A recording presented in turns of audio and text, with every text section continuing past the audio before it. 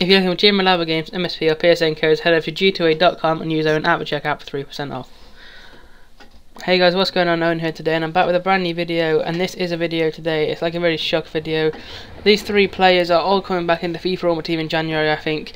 If you go search them on the market, each one of them you'll see in a second, they are all on the market, but none of the cards are actually on there.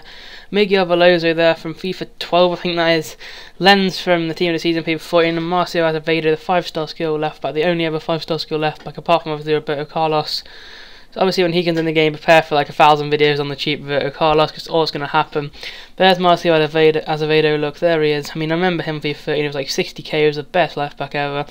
He was just so good, I miss him, like, I'm definitely one of the first to try him out. And Miguel Veloso, I don't know what I was doing here.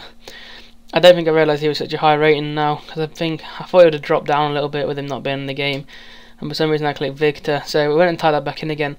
But yeah, do you think these will come in January, or do you think they're just on the game, like, for the sake of it? I don't know, but there's Miguel Veloso. I mean, I'm not sure. I'm going to show you some at the end as well, with Márcio Azevedo, like, a really like high chance thing that he's definitely going to be on the game. But yeah, I'll wait to see your opinion on that anyway, but we'll see how that one goes. I mean, I'm hoping he's on the game, like, I don't know, but Lens as well, I hope he's got 4-star skills like last time. I mean, and then look at fake player, I want to know what all these are.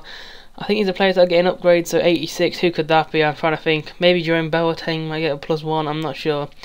Benatia, I was thinking, I'm not, like maybe his inform will get to an 86. But yeah, I don't know, what's your opinion? And then here, I think the Ukrainian league, because Márcio Azevedo is actually in the Ukrainian league. So will they add all the rest of the teams in, or will it just be the Shakhtar Donetsk? Like, that's your, like, I want to know your opinion really, because I don't know. But yeah, there's Azevedo, Lens and Veloso again at the end there. But yeah, comment down below what you think to this. Like, I'm not sure if it'll be 100% true, but yeah, make sure you smash that like button. And look, I'm going to show you the Azevedo thing now. I mean, there he is on foothead. Look, I mean, I think that's in the career mode. He's still got his 5-star skills.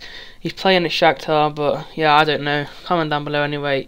There'll be a training team of Ronaldo out tonight around 6:30, 7 o'clock. So make sure you stay around for that. Thanks for 500 subs, and I'll see you next time.